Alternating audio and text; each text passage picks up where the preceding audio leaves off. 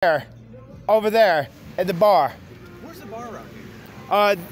That bar that is dead. It's dead. The office is dead. It sucks.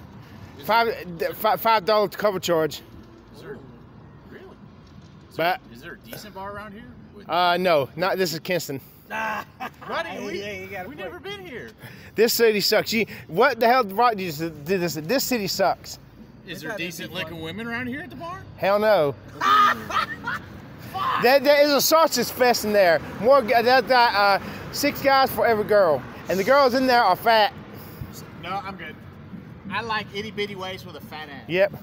In fact, the owner of the bar, her name is Sarah. She's a pudgy gothic looking shit, and her girlfriend is a 300-pound, 21-year-old. Yep, a 21-year-old dyke with a ponytail. She's huge. He says that's a heifer.